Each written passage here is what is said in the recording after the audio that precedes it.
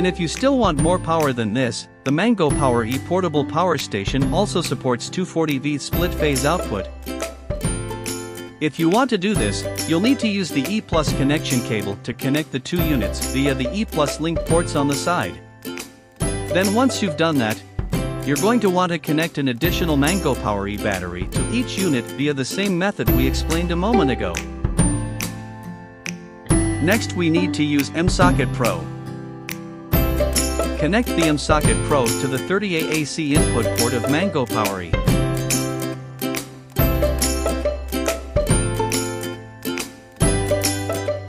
After that, turn both the stations on and use the touchscreen on one of them to toggle the AC from off to on. From here, you should now be able to get output power, which has been doubled. But no matter how much power you have, you're always going to want to conserve it as much as possible. So that's why, whenever you're done using the Mango Power E portable power station, you'll want to press that power button again, this time holding it down for 3 seconds, so as to switch it off. And that ends today's tutorial, guys. We hope this has been useful for you.